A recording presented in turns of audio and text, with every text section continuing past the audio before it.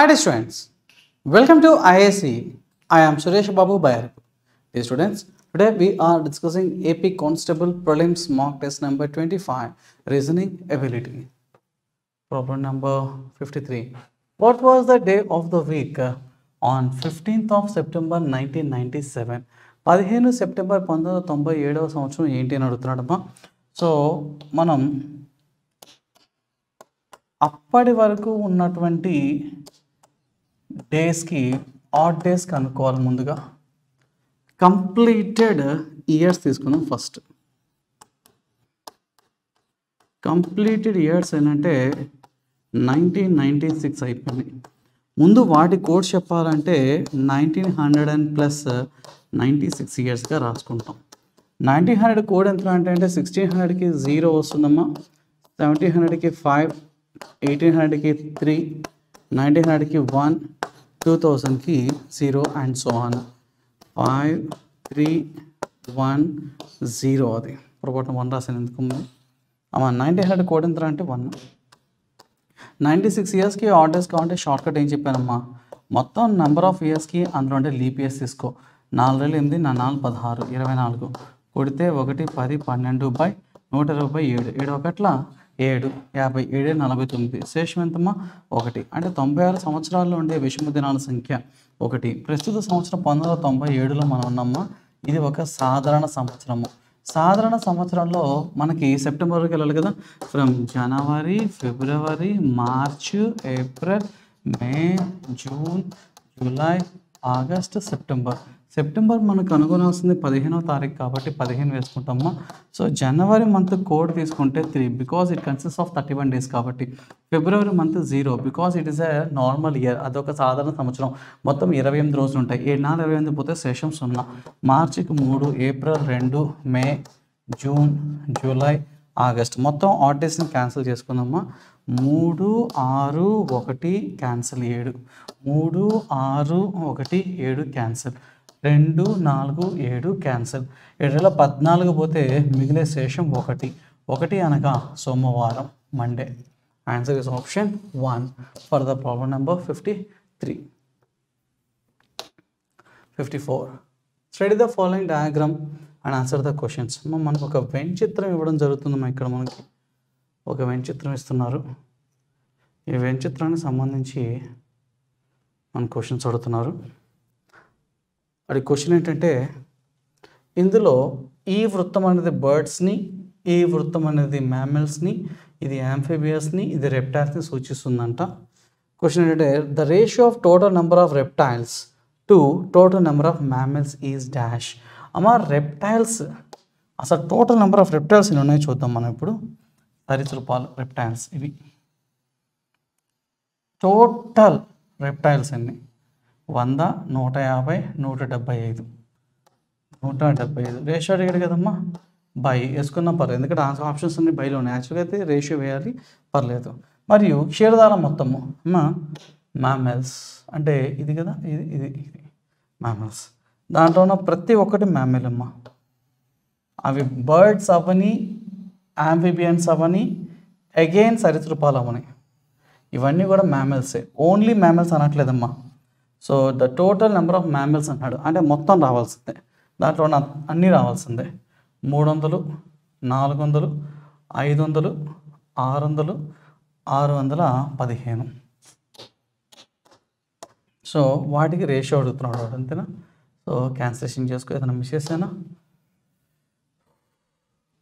5తో పోతుందా, 5 3 15, 5 5 25, 5 1 5, 5 2 10, 5 3 15. సో 3తో పోతుందా, ఇది పోదు. సో 35:125 ఉందా, 123 సెకండ్ ఆప్షన్లో ఉంది. Answer is B for the problem number 54. వాడు అంటాడు మొత్తం సరీసృపాల సంఖ్యకు మరియు క్షీరదాల మొత్తం సంఖ్యకు మధ్య గల నిష్పత్తి. సరీసృపాలు అంటే సరీసృపాల లోపల ఉన్న వృత్తం అన్నీ రావాలి.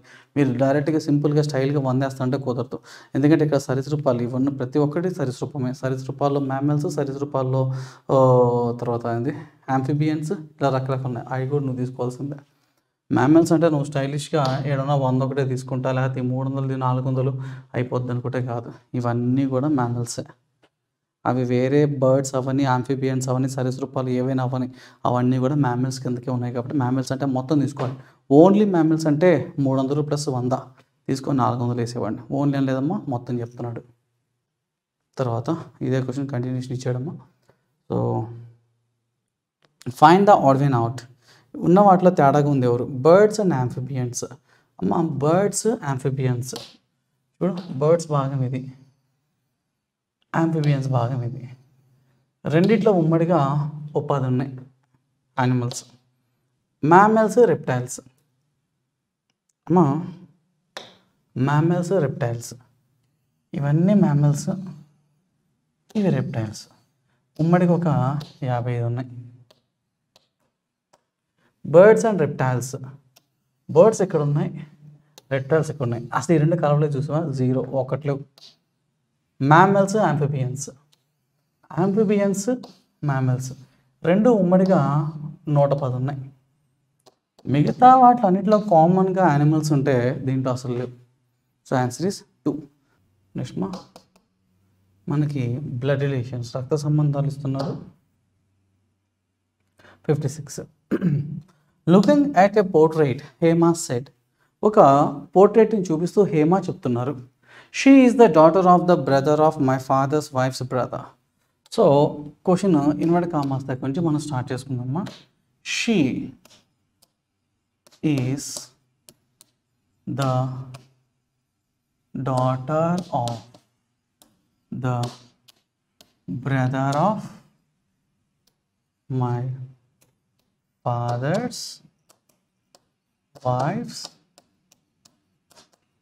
brother. How is a girl related to Hema's mother's brother? Looking at a portrait, Hema said, ఒక పోర్ట్రేట్ చూసి హేమ చెప్తుంది షీ అంటే ఆ ఫోటోలో ఉన్నది లేదా ఆ పోర్ట్రేట్లో ఉన్నది. షీ ఈజ్ ద డాటర్, తన ఎవరికో కూతురు, ఆఫ్ ఎవరికి? ద బ్రదర్ ఆఫ్ మై అంటే చెప్తుంది ఎవరమ్మా? హేమ దగ్గర క్వశ్చన్ స్టార్ట్ చేయాలి. My father's wife is my mother, my mother's brother మేనమామ, uncles brother is also uncle, మేనమామ కూతురు, నాకు దాయాది. సో నాకు అంటే హేమకి. క్వశ్చన్ ఎక్కడ స్టార్ట్ చేద్దాం? హేమ దగ్గర నుంచి క్వశ్చన్ స్టార్ట్ అవుతుందమ్మా. Hema's fathers wife, Hema's mother, and that wives brother, Hema's uncle, maternal uncle. That uncle's brother is also another uncle. That uncle's daughter is the person in the photograph or portrait. Okay, she is the person in the portrait. How is the girl related to Hema's mother's brother? అయితే హేమ వాళ్ళ మదర్కి ఒక brother ఉన్నారు కదా, ఆ బ్రదర్కి ఈ అమ్మాయి ఏమవుతారు? 2 అవుతారమ్మా, 2 రకాలుగా. ఒకటి ఏ బ్రదర్ చెప్పట్లా. Girl is related Hema's mothers brother. Hema వాళ్ళ మదర్కి ఒక్కడే బ్రదర్ అనుకుంటే ఇతను, కానీ ఇక్కడ ఇంకో బ్రదర్ ఇచ్చాడు ఇందాక. కాబట్టి ఈ బ్రదర్కి ఈ అమ్మాయి ఏమైందంటే my brothers daughter knees. So ఇప్పుడు హేమ వాళ్ళ మదర్కి ఇంకో బ్రదర్గా ఉన్నాడు, ఈ బ్రదర్కి ఈ అమ్మాయి ఏమైందంటే డాటర్ అవుతుంది. సో ఏ బ్రదర్ గురించి అడుగుతున్నావు క్లారిటీ ఉండాలి. సో అయితే నాకు కూతురు అవుతే లేదా నీస్ అయితే, మనకు 2 కండిషన్స్ ఇచ్చాడమ్మా, 2 పాసిబిలిటీస్ ఉన్నాయి. ఈ క్వశ్చన్కి ఆన్సర్ 2 మరియు 3 2 సెట్ అవుతాయి. సో 56 మన వాళ్ళు నీస్ ఒకటే ఇచ్చారు, తప్పమ్మా. ఎందుకంటే బ్రదర్ అన్నాడు, ఏ బ్రదర్ చెప్పట్లా. వాళ్ళ అమ్మ వాళ్ళ బ్రదర్ అంటే సొంతగా అమ్మాయి వాళ్ళ నాన్న కూడా అవ్వచ్చు కదా, దాని ప్రకారం డాటర్ కూడా వస్తుంది. వీ హ్యావ్ 2 పాసిబిలిటీస్ అమ్మా for the problem 56. Either daughter or knees, రెండిట్లో ఏదన్నా ఒకటే. 4th option మారుద్దాం. So either knees or daughter. We have 2 possibilities. Answer అప్పుడు 4 పెట్టేసుకోవచ్చు. ఓకే, ఇదే క్వశ్చన్ తెలుగులో మార్కుందమ్మా.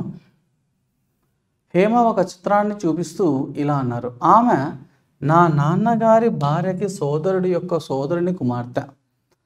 నా హేమ తల్లి గారి సోదరునికి ఆ అమ్మాయి ఏమవుతారు? అమ్మా ఆమె అంటే ఫోటోల వ్యక్తి, ఒక చిత్రాన్ని చూపిస్తూ చెప్తున్నారు, ఆ చిత్రంలో ఉన్నది ఒక లేడీ. నా అంటూ చెప్తున్న ఎవరు? హేమ. సో మనం క్వశ్చన్ హేమ దగ్గర స్టార్ట్ చేయాలి. నా నాన్నగారి భార్య నా తల్లి, నా తల్లి గారి సోదరుడు, ఆ సోదరుడికి ఇంకో సోదరుడు ఉన్నాడు. ఆ సోదరుడికి కుమార్తెయే ఆ చిత్రపటంలో ఉన్నటువంటి వ్యక్తి. అయితే హేమ తల్లిగారి సోదరుడికి, హేమ తల్లిగారి ఈవిడ, ఆవిడికి సోదరుడు అంటే ఇతను సోదరుడే, ఇతను సోదరుడే. ఏ సోదరుడి గురించి అడుగుతున్నావు? హేమ గారి తల్లిగారి సోదరుడికి ఆ అమ్మాయి ఏమవుతుంది? ఈమెకి ఇతను సోదరుడే. ఇతనికైతే నా సోదరునికి కుమార్తె, నాకు మేనకోడలు. నువ్వు తెలుగులో చెప్పినట్టు ఆవిడ నా కూతురే కదా అనకూడదమ్మా. ఇక్కడ నీ సొంత కూతురే నీ కూతురు, నీ అన్న కూతురు నీ కూతురు కాదు. అబ్బాయిలు, మీ అన్న కూతురు నీ కూతురు కాదు, మేనకోడలని చెప్పాలి ఎగ్జామ్లో. సో హేమ వాళ్ళ సోదరుడు ఇతను అవ్వచ్చు. ఇతనికైతే ఈ అమ్మాయి ఏమైతుంది? కూతురు అవుతుంది. ఈ కేసు ప్రకారం అయితే మేనకోడలు, ఈ కేసు ప్రకారం అయితే కూతురు. రెండు పాసిబిలిటీస్ ఉన్నాయి. ఇక్కడ కూతురు ఆన్సర్ ఇచ్చాడు, మేనకోడలు కూడా ఆన్సర్ ఇచ్చాడు. నేను దీన్ని మారుస్తున్నానమ్మా. సో మేనకోడలు లేదా కూతురు. సో రెండు నిజాలే ఇక్కడ. ఎందుకంటే హేమ తల్లిగారి సోదరుడు అన్నాడు, ఏ సోదరుడు చెప్పలేదు కాబట్టి రెండు possibilities. Answer is D, fourth option. Next 57. Pointing to A gentleman, Deepak said. ఒక వ్యక్తిని చూపిస్తూ దీపక్ చెప్తున్నాడు, he's the only brother is the father of my daughters father. He's question ఎక్కడ స్టార్ట్ చేయాలి, అలా స్టార్ట్ చేయాలి చూద్దాం. His only brother is the father of my daughter's father. Pointed gentleman, Deepak said. He's a gentleman. That man's only brother is the father of అంటే my అంటే చెప్తుంది ఎవరు ఇక్కడ? దీపక్. దీపక్స్ డాటర్స్ ఫాదర్, దీపక్ వాళ్ళ కూతురు వాళ్ళ ఫాదర్ దీపకే. ఆ ఫాదర్కి ఫాదర్ అంటే దీపక్ వాళ్ళ father. That Deepak's father is the only brother of the man. That means that man is Deepak fathers brother, his uncle. How is the gentleman related to Deepak? Deepak అతను ఏమవుతాడంటే అంకుల్ అవుతాడు, ప్యాటర్న్ అంకుల్. Answer is 4. నీకోసం బొమ్మ వేస్తా. My దగ్గర start చేద్దాం. My అంటూ చెప్తుంది ఎవరమ్మా ఇక్కడ? Deepak. Deepak is a male person, the name it self indicates a male. Deepak's daughter father is again Deepak. That father's father is Deepak's father, and that father is nothing but that man's, gentleman's only brother. So he is the man or gentleman, whatever it is. Now question, how is the gentleman related to Deepak? Deepak athanu emavutadu, my father's brother is my paternal uncle, and my answer is option 4 for the problem number 57. ఒక పెద్ద మనిషిని చూపిస్తూ దీపక్ ఇలా చెప్తున్నాడు. ఒక పెద్ద ఆయన చెప్తున్నాడు. ఆయన ఎవరో తెలుసా? ఆయన యొక్క ఏకైక సోదరుడు, నా కూతురు యొక్క తండ్రికి తండ్రి. అతని యొక్క ఏకైక సోదరుడు ఎవరో కాదు, నా కూతురు యొక్క. దీపక్ నుంచి స్టార్ట్ చేద్దామమ్మా. నా కూతురు కదమ్మా, నా కూతురు యొక్క తండ్రి నేనే. ఆ తండ్రికి తండ్రి నా తండ్రి. సో నా తండ్రి ఎవరు? ఆయనకు గల ఏకైక సోదరుడు. సో ఆయన అంటే ఎవరు ఇక్కడ? అక్కడ ఉన్నటువంటి పెద్ద మనిషి. సో అతనికి అని అడిగాడు, హీజ్ అ మేల్ పర్సన్, అబ్బాయి. సో ఆ పెద్ద మనిషి దీపక్ ఏమవుతాడు? నా తండ్రి గారి సోదరుడు, బాబాయి లేదా పెదనాన్న. Answer is 4. నెక్స్ట్ మా ఫైండ్ అవుట్ విన్ అవుట్. భిన్నంగా ఉన్నదాన్ని గుర్తించండి. ఒక్కసారి స్థాన విలువలు తీసుకుందామా. ఎల్ అంటే 12, ఇది 6, ఇది 26 లేదా 0. రెండిట్లో ఏది పెట్టుకున్నా పర్లేదమ్మా, ఎందుకంటే జెడ్ అంటే 0 కూడా భావించవచ్చు. 12కి 6 తీసేస్తే 6, 6 నుంచి 6 తీస్తే 0.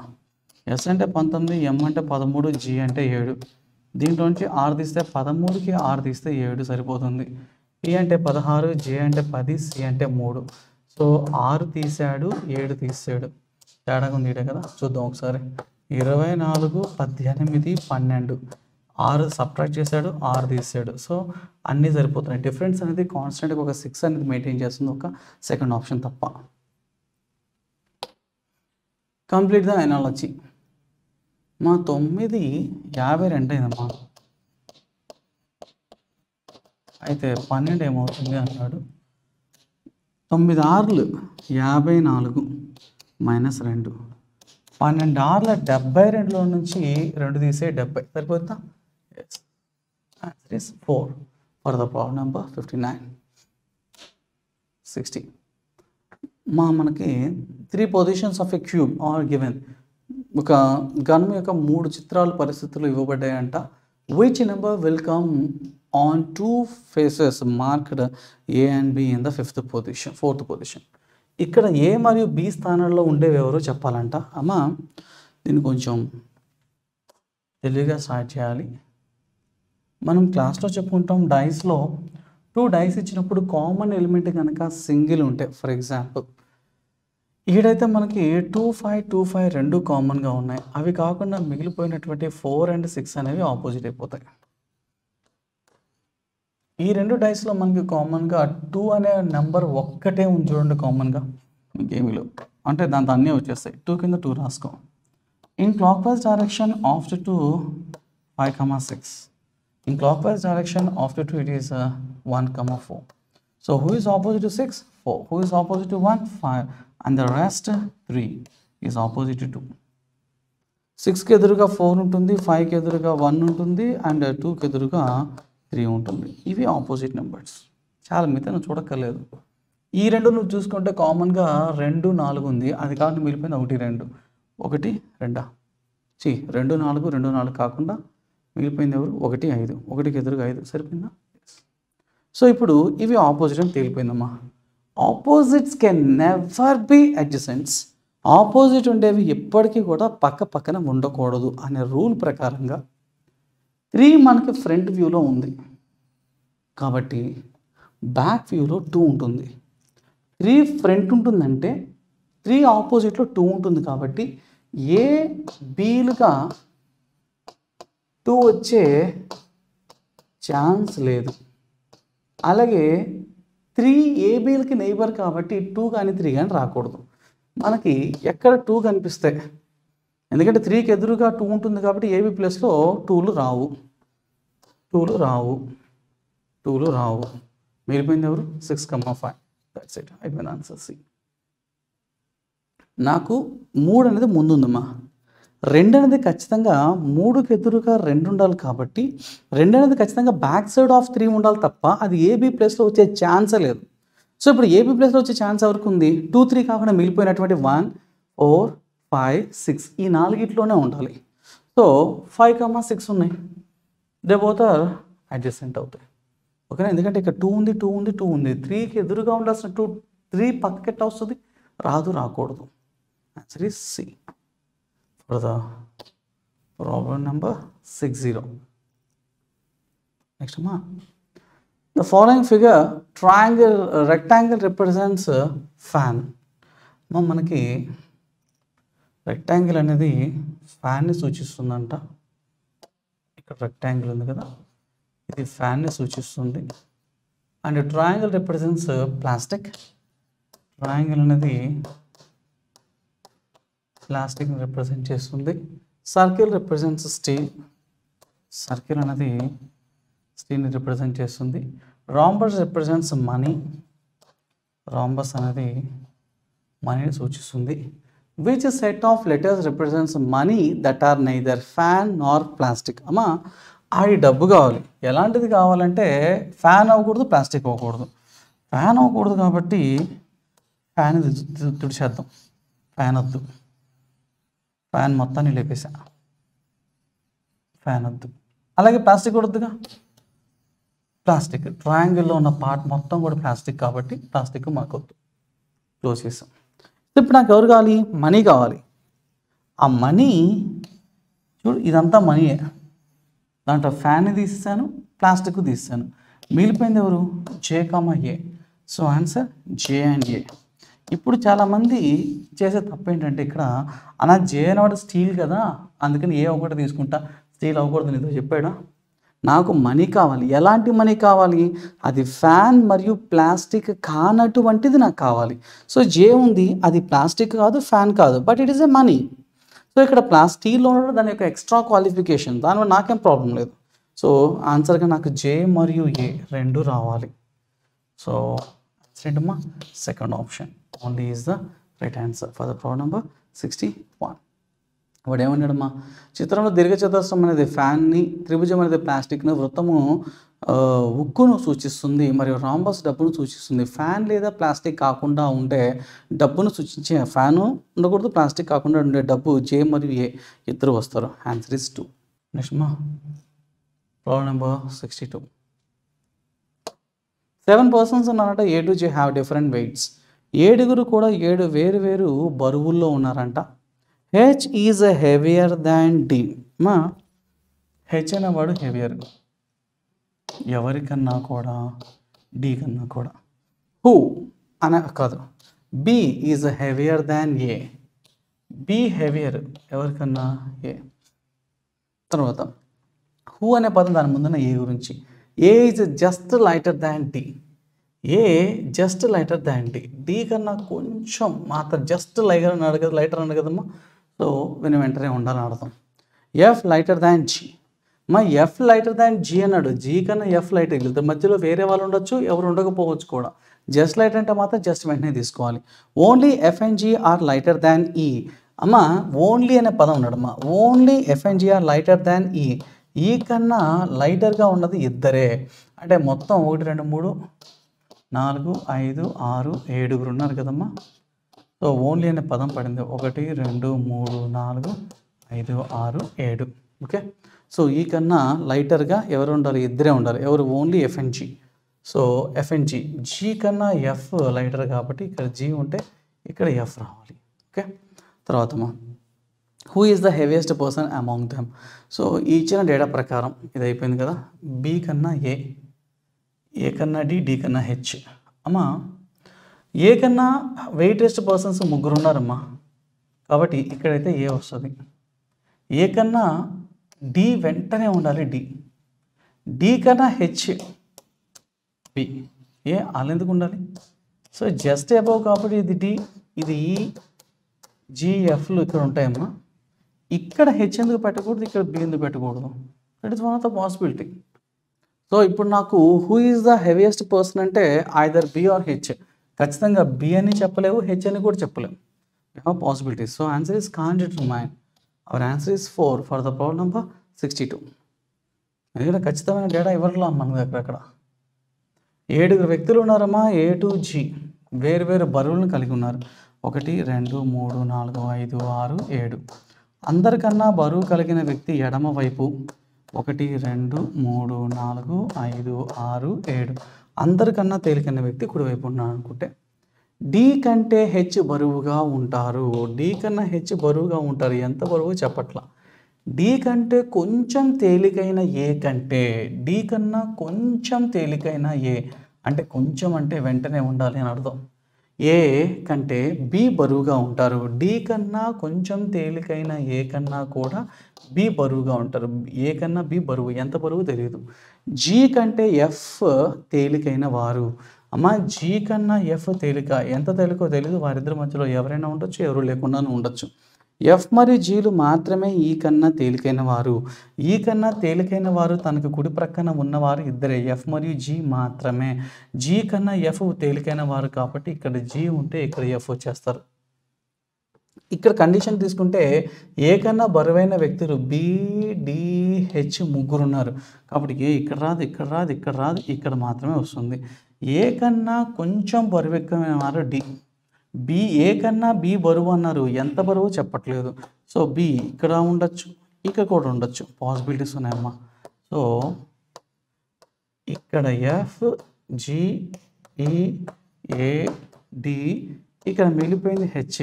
ఇక్కడ ఉండొచ్చు ఎందుకంటే డి కన్నా హెచ్ బరువు. ఎంత బరువు తెలియదు కదా. So we have 2 possibilities. అయితే క్వశ్చన్, అత్యంత బరువైన వ్యక్తి హెచ్ లేదా బి ఎవరైనా అవ్వచ్చు. సమాధానం చెప్పగలవా అంటే చెప్పలేం. Answer can't determine. నెక్స్ట్ అమ్మా, in a certain code language ఫేవర్ని ఇలా రాస్తున్నాడు.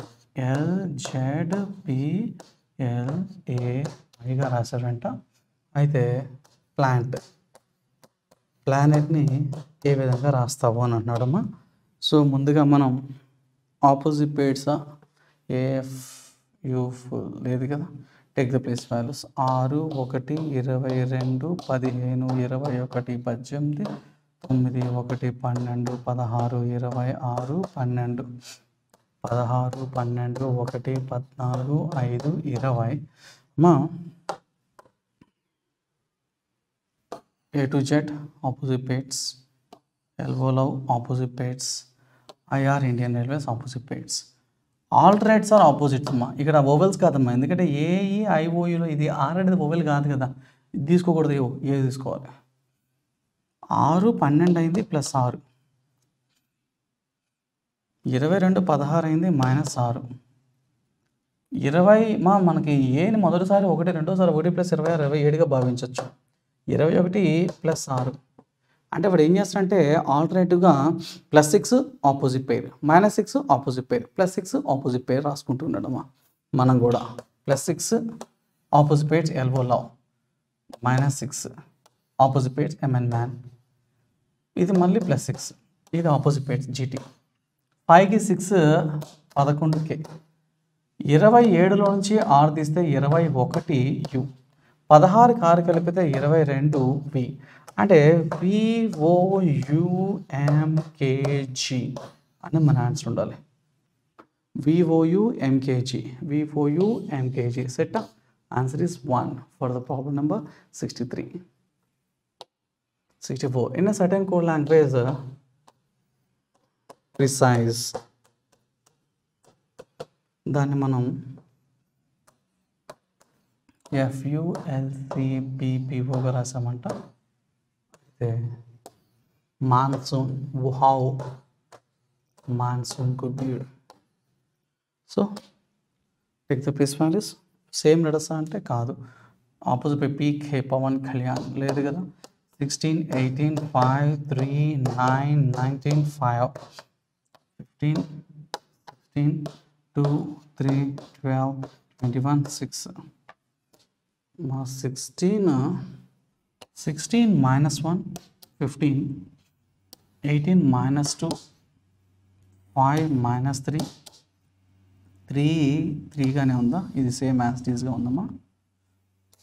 ఇదేమో +3, 19 +2 5 +1. ఓహో, ఫస్ట్ హాఫ్ అంతా మైనస్లు, సెకండ్ హాఫ్ అంతా ప్లస్లు. 1 2 3 3 2 1 అమ్మా. మిడిల్ దాన్ని మాత్రం యాజ్ టీజ్గా అలాగే ఉంచుతున్నాడమ్మా. సో 13, 15, 14, 15, 15, 14. సో -1 -2 -3 +3 +2 +1 కదా. సో చూడమ్మా, ఇది ఆ చివరికి పడేశాడు కదా. 15 + 1 14 + 1 15వ అక్షరం ఓ, 15కి 2 కలిపితే 17వ అక్షరం క్యూ, 15కి 3 కలిపితే 18వ అక్షరం ఆర్. సింగిల్ లెటర్ మిడిల్ వేసి అలాగే ఉంచాడు కదమ్మా. సో 13కి 3 తీసివేస్తే వస్తుంది 11వ అక్షరం కే, 15 నుంచి 2 తీసేస్తే 13వ అక్షరం ఎం, 13 నుంచి 1 తీసేస్తే 12వ అక్షరం ఎల్. సో మనకి OQRSKML. So OQRSKML. Answer is third option for the problem number 64. 65. Find the number of triangles in the given figure. ఇచ్చినటువంటి బొమ్మలో మొత్తం ఉన్నటువంటి ట్రయాంగిల్స్ లెక్కెట్టమంటున్నాడమ్మా. సో మనం క్లాస్లో చెప్పుకుంటామమ్మా, ఎప్పుడైనా సరే ఇలాంటి బొమ్మ వచ్చినప్పుడు వాటి మధ్య ఉన్న ట్రయాంగిల్స్ లెక్కెడితే 1 2 3 4 ఉన్నప్పుడు ఏం చెప్తాను, షార్ట్ కట్ డైరెక్ట్గా మొత్తాన్ని యాడ్ చేయండి 10 అని చెప్పుకుంటాం. అది ఎలా వస్తుంది, ఇండిపెండెంట్గా 4 వచ్చాయి కదా, 5 6 7 8 9 పెద్దది ఒకటి 10. అంటే 2 కాంబినేషన్ ఉంటాయి, ఒక కాంబినేషన్ ఉంటాయి, 3 కాంబినేషన్స్ ఉంటాయి, 4 కాంబినేషన్స్ కూడా ఉంటాయి. సో ఇది గజిబిజిగా ఉంది కాబట్టి నేను మొత్తం ఎక్స్ప్లెయిన్ చేస్తాను, జాగ్రత్త చూద్దామా. ముందుగా ఇండిపెండెంట్గా సింగిల్ ఉండే ట్రయాంగిల్ చూద్దామా. 1 2 3 4 5 6 7 అవి ట్రయాంగిల్స్ ఉంటేనే రాస్తా. 8 9 10 అంతే, అవి మాత్రమే ట్రయాంగిల్స్ ఉన్నాయి, సింగిల్ ట్రయాంగిల్స్. 1S అంటే సింగిల్ ట్రయాంగిల్స్ 1 10 ఉన్నాయి.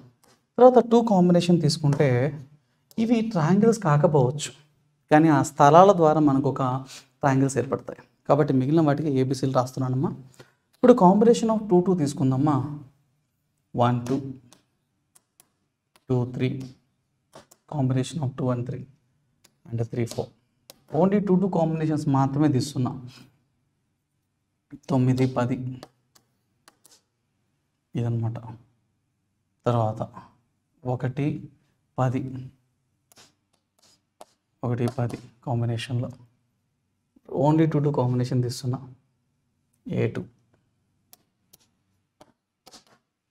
A2 combination, A10 combination, 9, 8 combination. అలాగే ఇక్కడ చూడమ్మా 3B కాంబినేషన్, 4, 5 కాంబినేషన్, 6, 7 కాంబినేషన్. తర్వాత B5 కాంబినేషన్,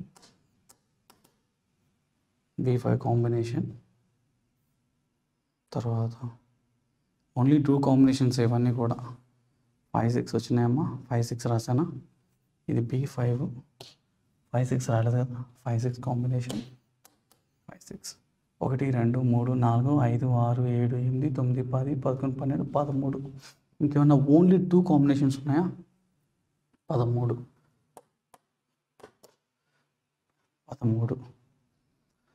ఈసారి కాంబినేషన్ ఆఫ్ 3 తీసుకుందామ్మా. 3 కాంబినేషన్ 9, 10, 1. 9, 10, 1 ఇదంతా కూడా ఒక పెద్ద ట్రయాంగిల్ అమ్మా. తర్వాత 1, 2, 3 కాంబినేషన్ ఒకటి, 2, 3, 4 కాంబినేషన్ ఒకటి. 2, 3, 4 కాంబినేషన్. తర్వాత చూడమ్మా 2A8, తర్వాత 3B7, తర్వాత 4, 5, 6 కాంబినేషన్. ఓన్లీ 3 కాంబినేషన్ చూడు. ఇంకా ఏమున్నాయా? ఓన్లీ 3 కాంబినేషన్స్, ఇంకేం లేవు కదా. ఓకే, ఎన్ని వచ్చాయి? 1, 2, 6 వచ్చాయి. 3S అంటే 3 ప్లేసెస్ని కలపడం వల్ల ఫామ్ అయ్యేవమ్మా. ఈసారి 4 కాంబినేషన్ చూద్దాం. అంటే 4 కాంబినేషన్, 4 ప్లేసెస్ని కలపడం ద్వారా. లైక్ 1, 2, 3, 4. తర్వాత ఇదని చూడమ్మా 5, AB10. ఇది 4 కాంబినేషన్ అనమాట. ఇంకా నెక్స్ట్ ఏమన్నా చూడు. 4 కాంబినేషన్స్, 2 ఉంది అంతే. 2 కాంబినేషన్స్లో అదొకటి ఉంది అంతే. ఇంకా ఉన్నాయా? లేదు, 2. ఈసారి అతి పెద్దది ఒకటి ఉంది చూడు. ఇక్కడ భారీగా పెద్ద ట్రయాంగిల్ ఒకటి ఉంది, 7 నుంచి 7 దాకా. అది 6 కాంబినేషన్స్లో ఉంది. అది ఏంట్రా అంటే 2, 3, AB 8, 7 ఒకటి అంటే 23, 29, 30, 31, 32. సో టోటల్ 32 ఉన్నాయమ్మా. మనకి ఆప్షన్స్లో అసలు 32నే ఇవ్వలేదు. అబ్జర్వ్ చేస్తే ఆప్షన్ 32 లేదు. సో క్వశ్చన్లో ఆప్షన్ తప్పు ఇచ్చారమ్మా. మనకి లెక్కేస్తే 32 వస్తాయి మొత్తం కూడా. సో మనకైతే ఆప్షన్లో లేదు. 65 ఇచ్చారు, 3 ఇచ్చారు, 28 ఇచ్చారు. సో ఇంకా ఎక్స్ట్రాగా 4 ఉంటాయి. 28 తీసేసేసి ప్లస్లో 32 రాసుకోండమ్మా. 32 మనకు ఖచ్చితంగా మొత్తం ఇచ్చిన ఎవ్రీథింగ్ లెక్కెట్టుకోవాల్సిందే. సో ఇక్కడ 28 కన్నా పెద్దది ఎవరు లేదా అంటే 29 కూడా ఉంది. దగ్గరికి పెట్టడానికి కూడా నాకు కుదరదు ఇక్కడ. సో ఈ పర్టికులర్ క్వశ్చన్కి అయితే ఆన్సర్ ఆప్షన్ లేదమ్మా. సో మనకి ప్రతిదీ కూడా ఇక్కడ రాయడం జరిగింది. అవి నువ్వు సరిగ్గా అబ్జర్వ్ చేస్తేనే అది కరెక్ట్గా వస్తుంది. 66 చూద్దాం. మనకి మిస్సింగ్ క్యారెక్టర్స్ ఇస్తున్నారు. మిస్సింగ్ క్యారెక్టర్స్ ఇక్కడ క్వశ్చన్ మార్క్ స్థానంలో ఏమొస్తుందో నువ్వు చెప్పాలి. అమ్మా సంఖ్యలు కనిపిస్తున్నాయా? ఇది 39, ఇది 33 కదా. 39 + 33 ఎంతమ్మా? 12, 1, 7, 72. నా 9 కావాలి కదా. 7 + 2 9. ఈ 2 చూడు 45 + 27. 12, 1, 7, 72. 7 + 2 9గా. ఈ 2 చూడమ్మా 43, 29, 12, 1, 72, 7 + 2 9 సెట్. సేమ్ లాజిక్ ఇక్కడ చూసుకుంటే 29, 44, 29 + 44, 13, 1, 6, 7, 73, 73లో 7 + 3 అంతా 10. ఇక్కడ ఉన్నటువంటి రెండు నెంబర్స్ తీసుకుంటే 43 + 30, 73, 73లో 7 + 3 10. ఇక్కడ ఉన్నటువంటి 42, 31 తీసుకోమా. 42, 31 కలిపితే 73, అగైన్ 7 + 3 10. సో అలాగే సేమ్ టు సేమ్ ఇక్కడ వాడుకుంటామా. 59, 20కి 16 వస్తారో రాదో చూడాలా, ఖచ్చితంగా చెక్ చేస్తుంది. అది = 79, 7 + 9 అంతా 16 సెట్.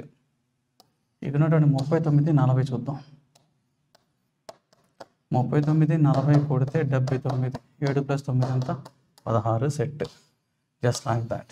ఇక్కడ ఉన్నటువంటి ఏ సంఖ్యని మనం కలపడం ద్వారా మనకు 16 రావాలి. ఇప్పుడు నువ్వు 79 రావాలి, ఎందుకంటే అన్నిట్లో 79 చూడమ్మా. 72, 72, 72, 73, 73, 73, 79, ఇక్కడ కూడా 79 రావాలి నీకు. సో 79 వస్తుంది అమ్మా. అప్పుడే కదా 7 + 9, 7 + 9 కొడితే 16 వస్తుంది. ఇక్కడ ఎక్స్కి 10 కలిపితే 79 రావాలి. అంటే ఎక్స్ స్థానంలో ఏముండాలి, 69 ఉండాలి. సో 69 ఎక్కడుంది మనకి, ఆప్షన్ 4లో ఉంది. So answer is 4 for the problem number 66. 4 yes. Next మా 67 డైరెక్షన్స్ ఇస్తున్నారు మనకి. ఏ and B start from same point. AB అనే ఇద్దరు ఉన్నారమ్మా, వారిద్దరు కూడా ఒకటే ప్లేస్ నుంచి స్టార్ట్ అవుతున్నారు. ఏ సైకిల్స్ 8 కిలోమీటర్స్ సౌత్. ఇద్దరు కూడా ఒకటే ప్లేస్ నుంచి స్టార్ట్ అయ్యారు. ఏ అనేవారు సౌత్కి వెళ్ళారు 8. Then turns to her right. అమ్మ సౌత్కి రైట్ అంటే west and cycles for 5 metres. ఇక్కడ నుంచి 5 వెళ్ళారు. ఎవరు వెళ్ళింది, ఏ. B cycles 3 kilometres north.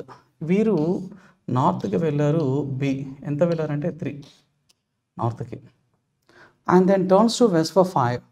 ఇక్కడ నుంచి వెస్టర్న్కి వెళ్ళారు 5 B. Then turns to her left. ఇక్కడ నుంచి లెఫ్ట్ టర్న్ తీసుకున్నారు అండ్ సైకిల్స్ 4. ఇక్కడ నుంచి లెఫ్ట్ టర్న్ అంటే సౌత్కి ఎంత వచ్చారంటే 4. ఇది 3 కదా, మనకి 4 కావాలంటే కొంచెం కిందకి రావాలి. సో ఇక్కడికి వచ్చి అయిపోయారు. Wear B is with respect to A now. So ఇక్కడ బి ఉన్నారు కదమ్మా, ఇక్కడ మనకి ఏ ఉన్నారు. సో విత్ రెస్పెక్ట్ టు ఏ, ఏ నుంచి బి ఏ డైరెక్షన్లో ఉన్నారు, నార్త్ వైపు ఉన్నారు. ఆ డిస్టెన్స్ కావాలి కదా. టోటల్ ఇది 8లో ఇది 3, ఇది ఎక్స్ట్రాగా 1 అనుకుంటే ఆ 1 కిందకు వచ్చింది కాబట్టి 8 - 1 7 మీటర్సా కిలోమీటర్సా, కిలోమీటర్స్. అంటే నార్త్ వైపు 7 కిలోమీటర్స్ దూరంలో ఉన్నారు be with respect from A. So 7 kilometres north. Answer is 1 for the problem number 67. ఏ మరియు బిలు ఒకే బిందువు నుండి ప్రారంభమవుతారు. వీరిరువురు కూడా starting from the same point. ఏ 8 కిలోమీటర్ల దక్షిణమున ప్రయాణించిన తర్వాత, అంటే ఏ అనే వారు 8 కిలోమీటర్ల దక్షిణం ప్రయాణించిన తర్వాత ఆమె కుడివైపునకు 5 కిలోమీటర్లు ప్రయాణిస్తారు. దక్షిణముకు కుడివైపు అంటే పడమర దిశ.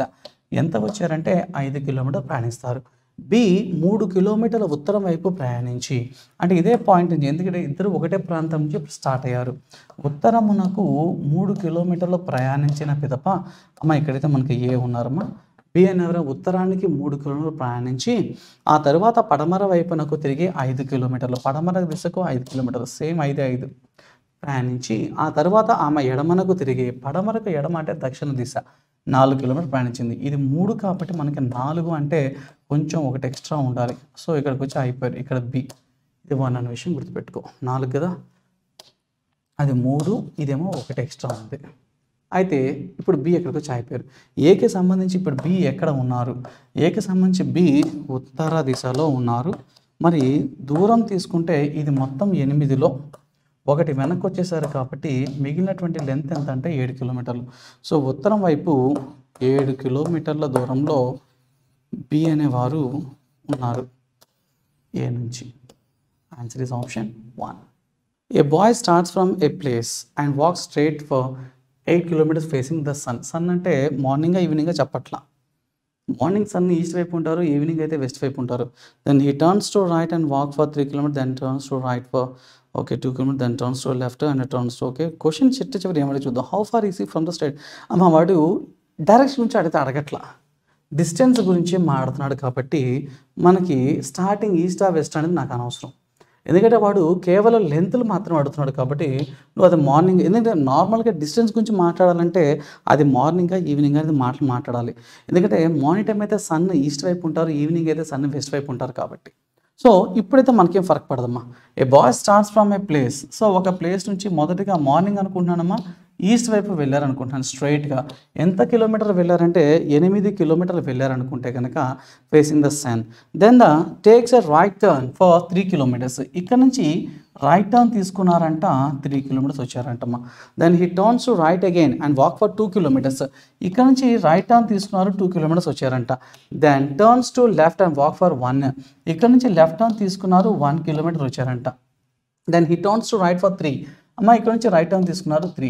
ఇది 2, ఇది మొత్తం 8లో 3 అంటే ఇంకా 5 వచ్చాం కదా, ఇంకా 3 ఉంటుందని అర్థం. And 3 kilometres and then turns to right and travel for 4. ఇక్కడ నుంచి రైట్ అంటే పైకి వెళ్ళాలమ్మా, 4 కదా, ఇది ఎంత 1, ఇది 3 అంటే ఇక్కడ దాకా వచ్చాడు అంటే 4 వచ్చేసినట్టే లెక్క. సో ఇది 1, ఇది 3 కదా, ఇది 3. సో టోటల్గా 8 అని చెప్పాడు కదా ఇందాక. ఇది 8లో మనం వెనక్కి వచ్చేసాం కొంత, అవునా. సో మొత్తం 8లో ఇదంతా మనం వచ్చింది, ఇది 2, ఇది 3. సో ఇది 5 అయినప్పుడు ఎంత ఉంటుందమ్మా 3 అనే విషయం గుర్తుపెట్టుకో. స్టార్టింగ్ ప్లేస్ నుంచి తీసుకుంటే కనుక how far is he from the starting point. Starting point ఇప్పుడు అతను ఎంత దూరంలో ఉన్నారు, 3 కిలోమీటర్ల దూరంలో ఉన్నారు, అవునా. సో మన ఆన్సర్ ఏంటమ్మా 3 kilometres. Answer is 3 kilometres. Second option for the problem number 68. ఇదే క్వశ్చన్ని అసలు మనకి బొమ్మ అనేది లేకుండా చేయడం ఎలాగో చూద్దాం. సో నాకు షార్ట్కట్ డైరెక్ట్గా, ఎందుకంటే స్టార్టింగ్ పాయింట్ నుంచి ఎండింగ్ పాయింట్ ఒకటే ఉన్నాడు కొడేయచ్చు. ఏ bye starts from A place and straight for 8 kilometres facing the sun అన్నాడు. సన్ ఎటువైపు ఉంటారు, మార్నింగ్ అని తీసుకుంటున్నాను, నాట్ ఏ ప్రాబ్లం, ఎందుకంటే డిస్టెన్స్ అడుగుతున్నాడు కాబట్టి. మార్నింగ్ టైం సన్ ఈస్ట్ వైపు ఉంటారమ్మా, అటువైపు 8 కిలోమీటర్స్ వెళ్ళారు. Then he takes a right turn. ఈస్ట్కి right అంటే south and walk for 3 kilometers. Then he take a right again, south ki right ante west, and walk for 2 kilometers. Then turns to left, ama west ki left ante south, and walk for 1 kilometer. Then he turns to right to travel, ama south ki right ante west, to travels 3 kilometers. And then turns right, west ki right ante north, and travel for 4 kilometers. How far is he from the starting point? Starting point ఎంత దూరంలో ఉన్నారు అని అడుగుతున్నాడు. అమ్మ distance అడిగాడు తప్ప direction గురించి ఏం మాట్లాడలేదు, డైరెక్షన్తో మనకేం ఫరక్ పడదు. సో ఇక్కడ ఈస్ట్ వెస్ట్ అనేవి ఆపోజిట్ డైరెక్షన్స్ అమ్మ. వెస్ట్ సేమ్ యాడ్ చేసుకుంటే 5, ఈస్ట్ 8 సబ్ట్రాక్ట్ చేసుకుంటాం. 8లోంచి 5 తీసేస్తే 3 వస్తుంది ఈస్ట్కి. North south they both are opposite, south add చేసుకుంటాం 4, ఇక్కడున్న 4కి క్యాన్సిల్, ఎందుకంటే సౌత్ 4+1 అంత 3+1 అంటే 4, నార్త్కి 4, ఆ 4 ఈ 4 క్యాన్సిల్. దీని అర్థం ఏంటంటే స్టార్టింగ్ ప్లేస్ నుంచి ఈస్ట్ డైరెక్షన్లో 3 కిలోమీటర్స్ దూరంలో ఉన్నాడు. మార్నింగ్గా ఈవినింగ్గా చెప్పలేదు కాబట్టి ఈస్ట్ ఆర్ వెస్ట్ మనకు సంబంధం లేదు. సో నా ఆన్సర్ ఏంటంటే డిస్టెన్స్ ఒకటి అడిగాడు కాబట్టి 3 kilometres is my answer for the problem number 68. Answer is 2. ఇది క్వశ్చన్ మన తెలుగులో మాట్లాడుకుందామా. ఒక బాలుడు తను ఉన్న స్థానం నుండి సూర్యుడు ఉన్న దిశ వైపు, ఇందాక ఇంగ్లీష్ క్వశ్చన్లో మనం ఏం చేసాం, మార్నింగ్ అనుకున్నాం కదా, ఇప్పుడు ఈవినింగ్ అనుకుంటా. ఏమైతే ఏం కాదమ్మా, డైరెక్ట్గా షార్ట్కట్కి వెళ్ళిపోదాం. పడమర దిశకి వెళ్ళాడు అనుకుంటున్నాను. సో దిశ వైపు ఎంత వెళ్ళారంట, సాయంత్రం సమయంలో సూర్యుడు పడమర వైపు ఉంటారు కాబట్టి నేను పడమర వైపు వెళ్ళాను అనుకుంటున్నాను 8 కిలోమీటర్లు. ఎందుకంటే మనకు అడిగింది ఫైనల్గా డిస్టెన్స్ ఒకటే, డైరెక్షన్తో పని లేదు. తర్వాత అక్కడి నుంచి కుడివైపునకు తిరిగి, మా పడమరకి కుడివైపు అంటే ఉత్తర దిశ, తిరిగి 3 కిలోమీటర్లు నడిచాను. ఆ తర్వాత కుడివైపునకు తిరిగి, ఉత్తరానికి కుడివైపు అంటే తూర్పు దిశ, తిరిగి అతను 2 కిలోమీటర్లు నడిచిన తర్వాత 1 కిలోమీటర్ ఎడమవైపునకు, తూర్పుకు ఎడమవైపు అంటే ఉత్తర దిశకు 1 కిలోమీటరు. ఆ తర్వాత అంతా కుడివైపునకు, ఉత్తరానికి కుడివైపు అంటే మరలా తూర్పు దిశకు 3 కిలోమీటర్లు నడిచాను. తర్వాత అక్కడి నుండి కుడివైపుకు తీసుకొని, తూర్పుకు కుడివైపు అంటే దక్షిణ దిశ తీసుకొని 4 కిలోమీటర్లు ప్రయాణించాను. ఆయన ఆ బాలుడు తన ప్రారంభ స్థానం నుంచి ఎంత దూరంలో ఉన్నాడు. అమ్మ ఇక్కడ దూరం కావాలమ్మా, అంతే, నీకు దిశతో సంబంధం లేదు. సో ఉత్తర దక్షిణాలు వ్యతిరేక దిశలు, ఉత్తరం ఉత్తరం కూడుకోవచ్చు, 3కి 1 కలిపితే 4. దక్షిణం అనేది తీసివేస్తాము, ఆ 4 ఈ 4 క్యాన్సిల్. తూర్పు తూర్పు కూడుకోవచ్చు, తూర్పుకి తూర్పు కూడుకుంటే 3 2 5. ఇక్కడ పడమర దిశ వ్యతిరేక దిశ, తూర్పు పడమర వ్యతిరేకం కాబట్టి ఆ 8లో నుంచి 5 తీసేస్తే 3 కిలోమీటర్లు. అనగా దీని అర్థం ఏంటంటే ప్రారంభ స్థానం నుంచి అతను 3 కిలోమీటర్ల దూరంలో ఉన్నారు. Answer is B, second option. మా తర్వాత statement, should administrative officers be transferred after 1 or 2 years. Administrative ఏదైనా ఆర్గనైజేషన్స్లో, ఇప్పుడు యాక్చువల్గా అన్నీ కూడా గవర్నమెంట్ సెక్టర్ కిందకి పనిచేస్తాయని చెప్పి భావించుకోవాలమ్మా. So should administrative officers be transfer after 1 or 2 years. So administrative officers ఎవరైతే ఉన్నారో వీళ్ళందరినీ కూడా 1-2 సంవత్సరాలకి తరచూ మారుస్తూ ఉండాలా ఖచ్చితంగా. ఎందుకంటే మనం చూసుకుంటే కనుక ఏ గవర్నమెంట్ ఎంప్లాయీస్ అయినా సరే వారిని 2 ఏళ్ళకి ఒకసారి 3 ఏళ్ళకి ఒకసారి ట్రాన్స్ఫర్ చేస్తూ ఉంటారు. చేయాలి. ఎందుకు చేయాలి అంటే ఫస్ట్ ఆఫ్ ఆల్ దాని యొక్క మెయిన్ ఉద్దేశం ఏంటంటే స్థానికంగా ఒకటే ప్రాంతంలో కనుక ఎప్పుడు కంటిన్యూషన్గా ఉంటే అక్కడ ఉండే ప్రజలతో వీరికి ఒక బాండింగ్ అనేది ఏర్పడుతుంది. అది ఎలా ఉంటుందంటే కొన్నిసార్లు పాజిటివ్గా ఉంటుంది, చాలా ఎక్కువసార్లు అది నెగిటివ్గా ఉంటుంది. మనోడే కదా అని చెప్పేసి కాస్త చూడలేక డబ్బులు ఇచ్చేయడం, లేకపోతే వారి పనులు చేసి పెట్టడం, ఇలాంటివి వాళ్ళకి బౌండ్ అయిపోతుంటారు. లేకపోతే కొంతమంది నాయకులకి క్రింద వాళ్ళు చేయాల్సిన అవసరం ఉంటాయి, ఒకటే కంటిన్యూషన్గా ఇయర్స్ ఉంటాయి. సో ఇలా కాకుండా తరచూ మార్చడం వల్ల వారు అసలుకి ఎక్కడ కూడా మనకి అవినీతి చేసే అవకాశం అనేది ఉండదు అన్న మెయిన్ ఉద్దేశంతో ఈ విధంగా చేస్తూ ఉంటారు ట్రాన్స్ఫర్స్ అనేవి.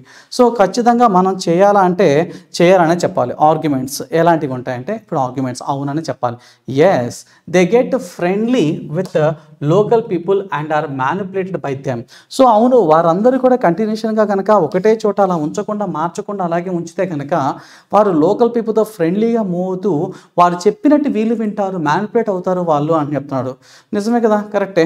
నో, అలా కాదంట, అలా ట్రాన్స్ఫర్ చేయొద్దు, వాళ్ళందరినీ ఎప్పుడు ఒకే చోట ఉంచండి అన్నాడు. ఎందుకంటే by the time there policies and schemes start they taking shape they have to leave. So పాలసీలన్నీ ఏర్పడినాక వాళ్ళు వెళ్ళిపోతారంట, సంబంధం లేదు, తీసే. సో ఆన్సర్ ఈస్ కేవలం 1 మాత్రమే స్ట్రాంగ్గా ఉంది. Answer is 3 for the problem number 69.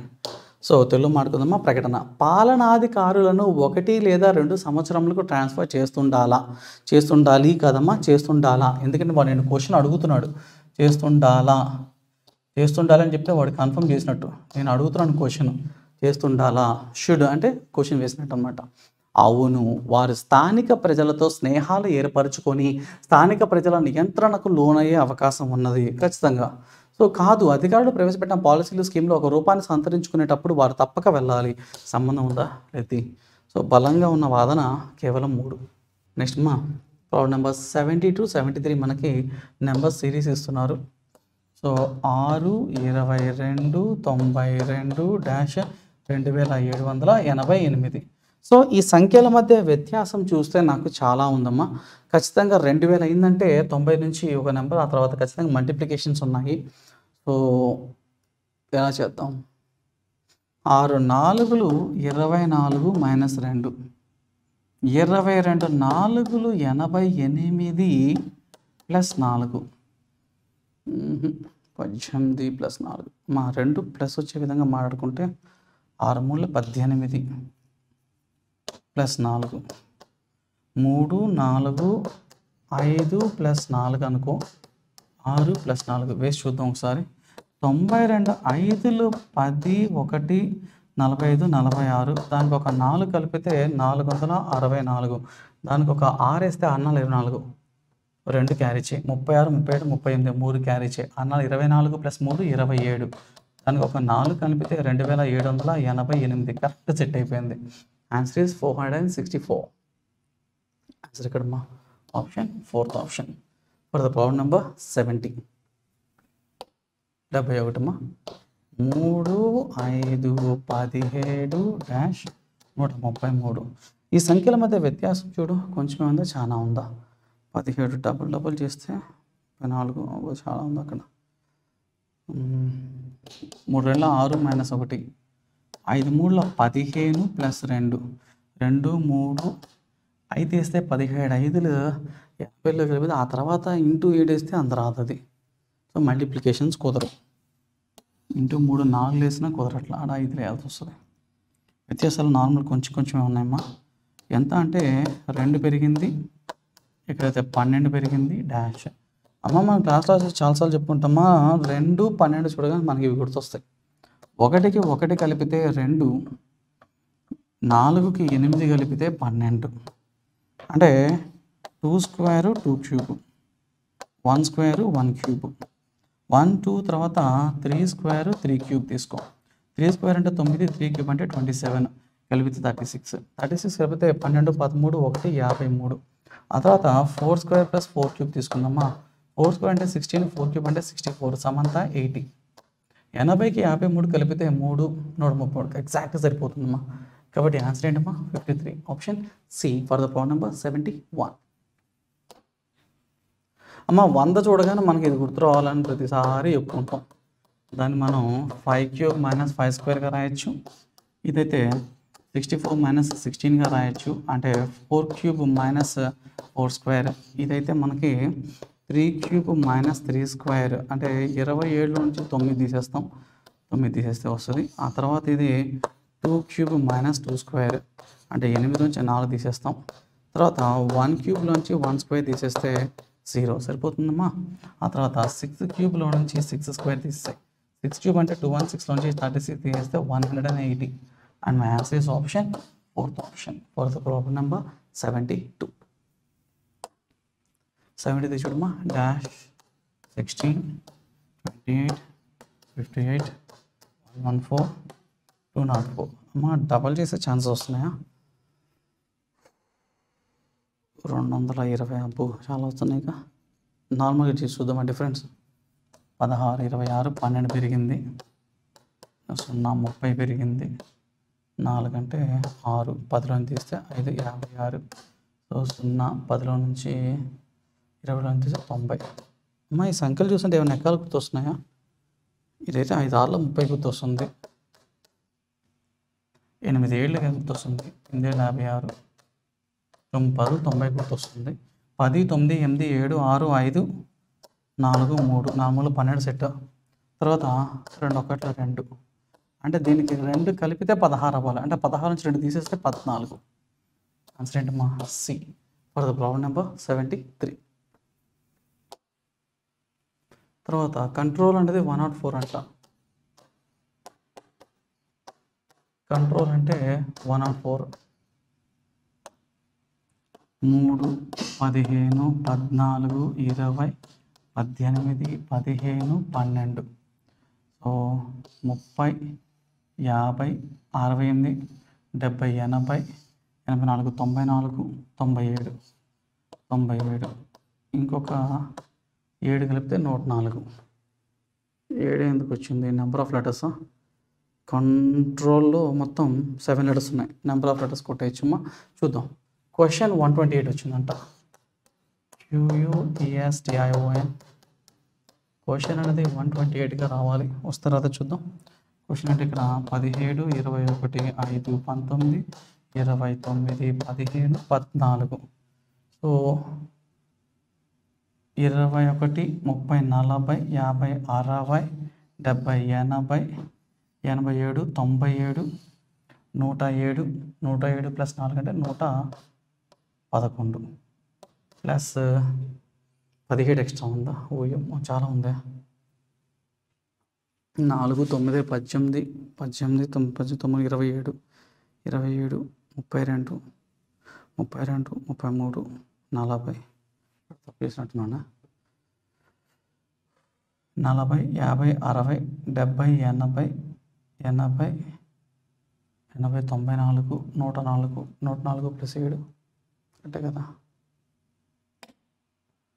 4 9 18 99 27 27 32 33 33 plus 7 40 4 5 6 7 8 9 10 11 12 120. అదే 111 వస్తుంది. ఎక్కడ తప్పు చేసినట్టు క్యాల్కులేషన్. ఓకే 120. దానికి నెంబర్ ఆఫ్ లెటర్స్ 8 కలిపాడు అంతేనా? ఓకే 8. సో ఇన్స్టిట్యూషన్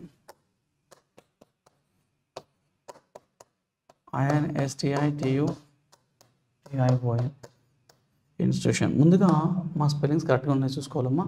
ఒక్కటి మిస్ అయినా మొత్తం ఎగురుద్ది. సో నెంబర్ ఆఫ్ లెటర్స్ తీసుకుంటే 9, 14, 19, 20, 9, 20, 21, 20, 9, 15, 14.